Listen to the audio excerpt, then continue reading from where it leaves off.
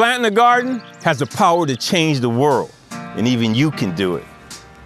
Us gardeners, we do a lot to sustain our gardens. But sustainable, see, that's old news. Because it leaves you in the same damn place.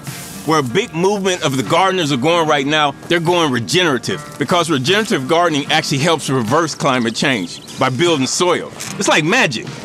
During World War II, people started planting home victory gardens to support the war effort.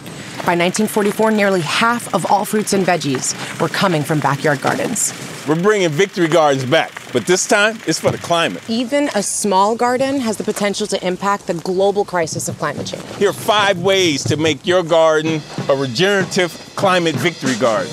Ditch the chemicals, less disturbance. If you don't want it in your body, don't put it in your food. And stop turning your soil over so much.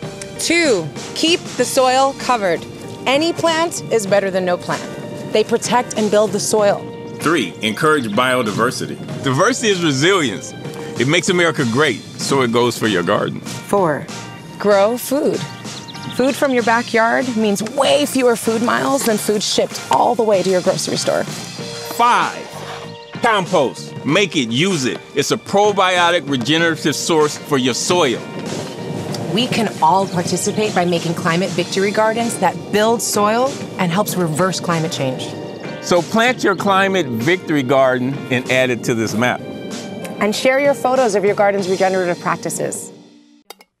Good soil and sunshine to make them grow.